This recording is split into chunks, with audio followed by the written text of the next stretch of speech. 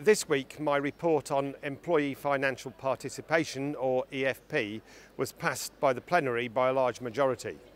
EFP has a lot of advantages, and when workers take part in company proceeds, you tend to find that they have a greater loyalty to the company. They have a lot of interest in making sure that the company makes profits, and it also allows them to have a greater job security. For the companies, they tend to invest more in training, in education of their workforce, because they're confident that their workforce is going to stay with them a long time. It's a very, very successful formula, and the most famous one, I think, in the UK is the John Lewis Partnership.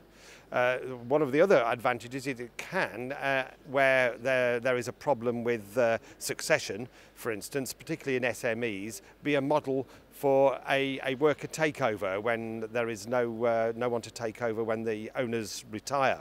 So we had a very, very good working with with the other political groups on this file, and it got a broad level of support. And what we're now suggesting is that the Commission come forward with some ideas on sharing best practice across the European Union, and also some ideas on how we can catch up with the United States in this area.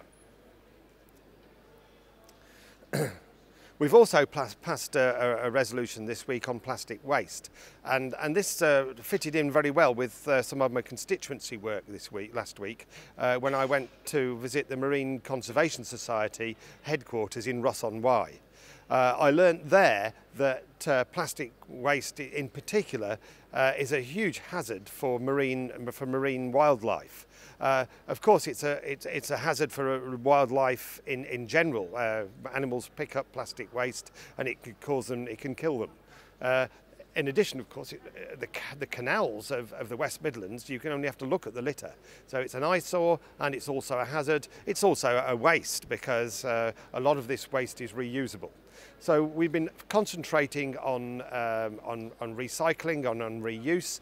We want to get 75% across Europe recycling and reuse. In the UK, in fact, we're doing pretty well. And in my own local authority in Lichfield, we've been leaders, one of the leading authorities in this area for many years. And for my own recycling boxes, I can put all plastic waste in my recycling boxes. There's no such thing in Lichfield district as recyclable or non-recyclable plastics. It all goes down into the recycling scheme, and this is what we're aiming to. We're aiming to spread best practice across Europe in this respect.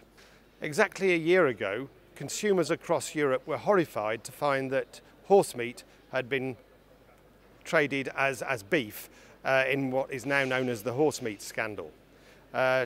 This week we've passed a resolution to address fraud in the food chain, and it deals with cooperation across Europe to try to make sure that we can trace all this food travelling across Europe. The problem was largely in the processed meat sector. In the farming sector, we've actually got very, very good traceability already.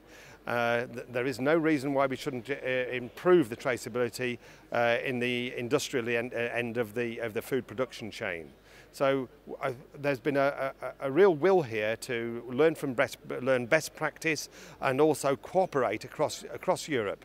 I think even now, a year on from the horse meat scandal, consumers can have a lot more confidence that what they buy is what it says on the label.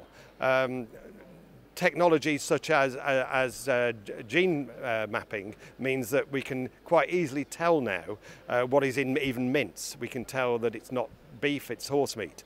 And we've seen authorities across Europe doing tests to ensure that what is in processed foods is what the label says. I think this has been in a way a wake-up call, because a year ago I think we were complacent. I think that complacency's gone, and I think consumers can be a lot more confident now than they could a year ago. Wildlife crime is something that people all over the world are worried about, particularly with endangered species like elephants and rhinoceroses. The trade in ivory is very, very well known, and we work very, very well with CITES to try and squeeze this out of the system.